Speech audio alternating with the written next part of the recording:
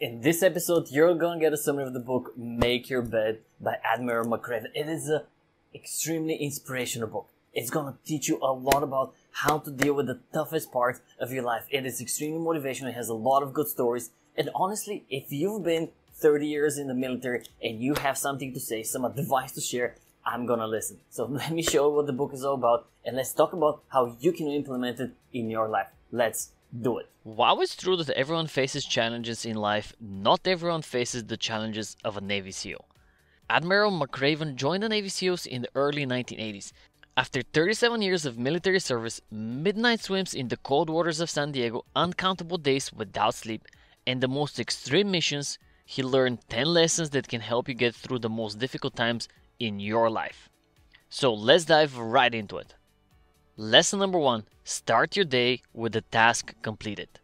Each day of your life will require you to complete some tasks, and these might be as simple as working, driving your children to school, or cleaning your home. When faced with a long list of small tasks, you may feel overwhelmed.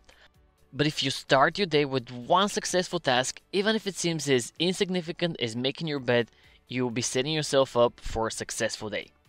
Every morning in SEAL training, McRaven started the day by making his bed, and each morning the instructors would inspect his bed. If made correctly, the sheets would be tightly tucked under the mattress. The extra blanket would be folded and placed at the foot of the bed, and the pillow would be perfectly centered. After visually checking the bed, the instructor would flip a coin in the air.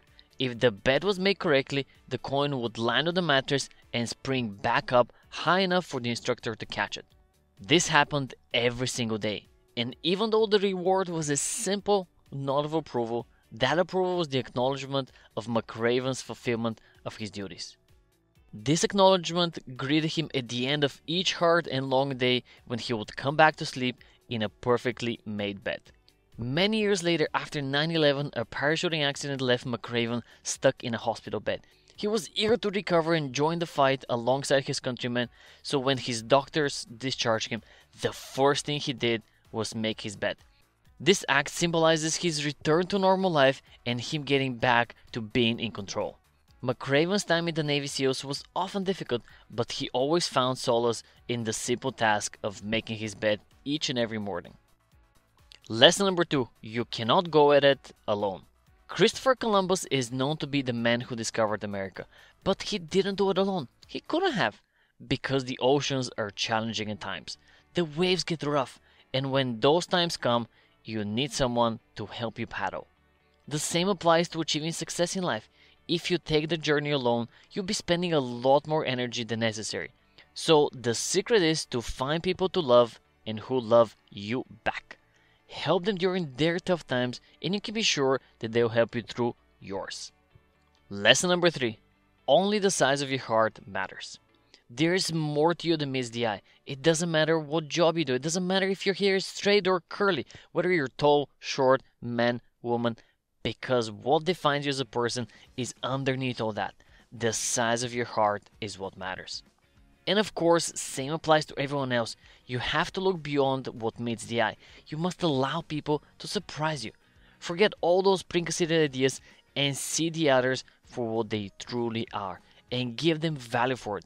Remember that even the smallest person can do the greatest things. Lesson number 4. Life's not fair. Drive on. Life is not easy. Don't try to make it that way. It never was, it's not now, and it will never be. So don't fall into the entitlement trap. The trap of feeling like you are a victim. You're not. And most things in life are more rewarding when you have to break a sweat for them anyhow. Many great historical figures overcame great adversity to reach great heights. Think of Nelson Mandela, or Martin Luther King, or somebody like Stephen Hawking. And just like them, at the end of the day, you're the only person responsible for determining your fate. So drive on. Lesson number 5. Failure can make you stronger. Failure is inevitable. It's part of life. And if you haven't experienced it yet, you will. And it doesn't matter how hard you try to succeed and how much you try to avoid failure, at some point you will fail. But that's okay. Use that failure to your advantage. It took Thomas Edison more than 1,000 tries to develop a light bulb that worked. And when a journalist asked him, "How does it feel to fail 1,000 times?" he replied, "I didn't fail 1,000 times. the light bulb was an invention with 1,000 steps. More than 100 years later, your challenges might be very different than those of Thomas Edison. And just like him, you will fail. And just like him, you can develop an incredibly strong willpower to succeed and work hard towards your goals no matter what. Lesson number 6. You must dare greatly. In order to be able to learn from your mistakes, you first have to be willing to make them. Don't let the fear of failure stop you. Just because you failed in the past, it does not mean you will fail now. So don't be afraid of trying again. While it is true that life sometimes can be a struggle and the potential failure is always present, those who live a life of fear will never achieve greatness. So push yourself to the limits and dare greatly. Lesson number 7. Stand up to the bullies. Bullying can exist in many forms and it can happen anywhere. But while there are thousands of different bullies in the world, they all share one thing. They feed on the fear of those they oppress in order to grow stronger. Very much like sharks in the water circling their prey and waiting for a weakness. Unfortunately, there are more sharks in life than in the water, and you can find them anywhere, in school, at work, and just in society. If you give in, they will attack you, but they won't hurt you if you stand up for yourself. So dig deep inside yourself and you will find the courage you need to face these sharks. Lesson number 8. Rise to the occasion. If there is one thing you can expect from life, it is to be unpredictable. You may lose a loved one, a job, a dream. You have to be your very best in the darkest moments. When 9/11 happened, it was a shock. It was a disaster, but everyone came together and fought back as one. Lesson number 9. Give people hope. At some point in life, you will be stuck in the mud and it will feel like you don't have the energy to get out. But as Stephen Hawking said, while there is life, there is hope. And while there is hope, there is a light at the end of the tunnel. When these dark moments come, be the light that gives hope to yourself and to those around you. Because just one person can change the world by giving people hope. The 9th week of SEAL training is known as Hell Week. It is 6 days of no sleep, physical and mental exhaustion, and 1 day in the mud flats.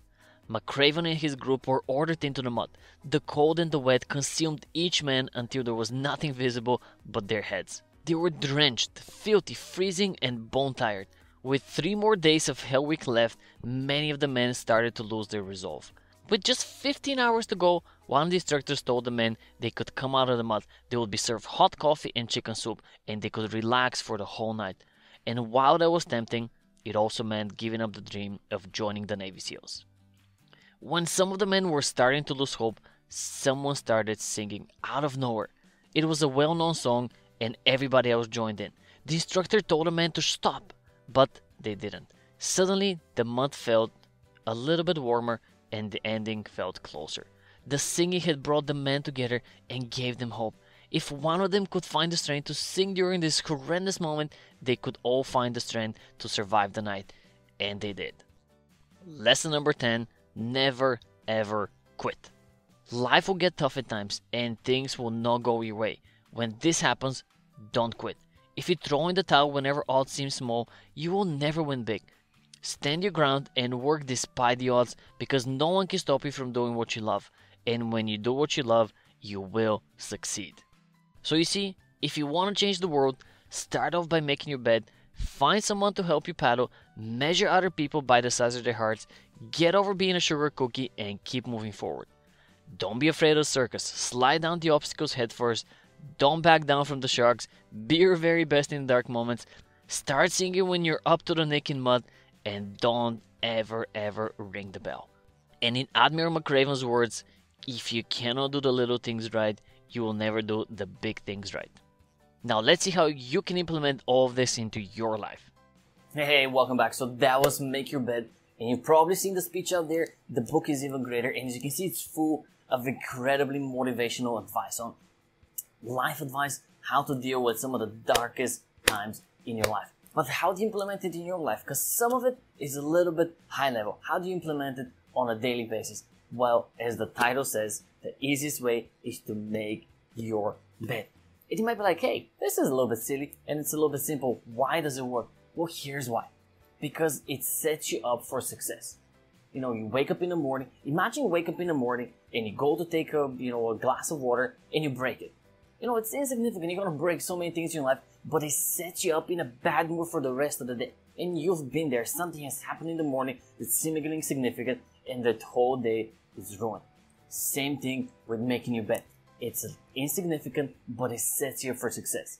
You know, you started the day with something that you controlled, that you successfully achieved. It sets you up, it primes your mind to succeed for the rest of the day. And the second reason, assuming you end your day with going to bed, the last thing you do is you go to bed, you're gonna see your bed is fully made.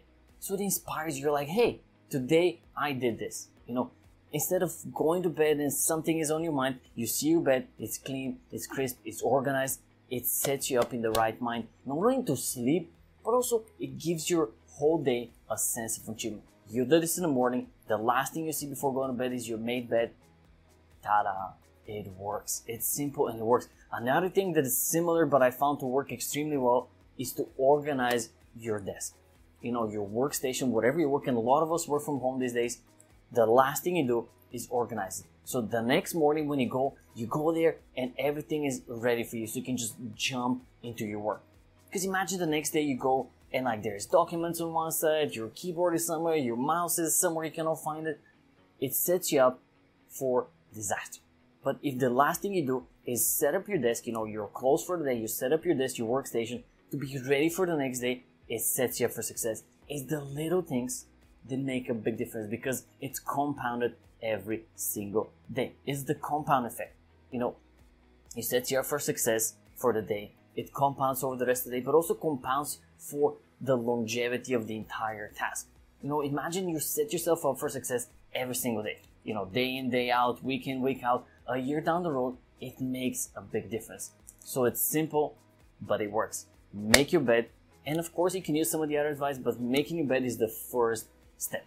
And if you want more videos such as this one, reviewing some of the best books in productivity, in self-help, in life advice, in personal finances, click on the subscribe button, join the family. There is a new video coming out each and every week reviewing some of the best books in the industry and showing you how you can implement them in your life. Until then, make your bed, have an amazing day, and I'll see you in the next one.